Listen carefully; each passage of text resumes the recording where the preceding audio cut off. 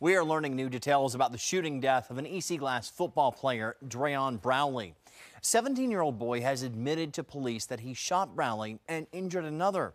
According to court documents, the 17-year-old boy, identified simply as AR, told police he shot Brownlee and an 18-year-old man, then left the gun in a car.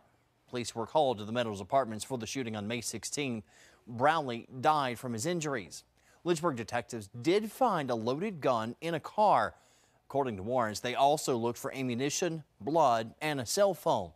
The juvenile's charged with murder, malicious wounding, and use of a firearm. The teen's expected to have a hearing in Juvenile and Domestic Relations Court next week. New at noon.